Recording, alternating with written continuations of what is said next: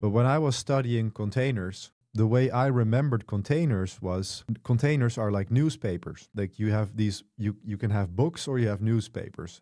Books are written with great care. They have very thick covers. They are very durable and suitable. Whereas newspapers, they are written once. They have very thin paper, and when they get wet, they expire, right?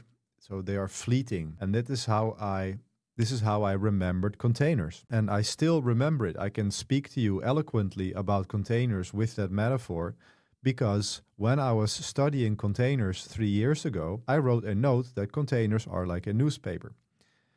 And this is how writing can facilitate understanding because if you force yourself to put things into your own words, a process of translation takes place, almost as if you are translating it to a different language. You are hooking it to your own sort of hooks that you have in your mind. Like everybody has their own hooks in the mind. Everybody has their own experiences, previous experiences. Everybody has their own adventures, stories, things you've read, games you've played. And you can connect all of these things to your unique little things and then use that to explain the technique for yourself in writing. And when you do that, then you're going to remember. So that is one reason to take notes.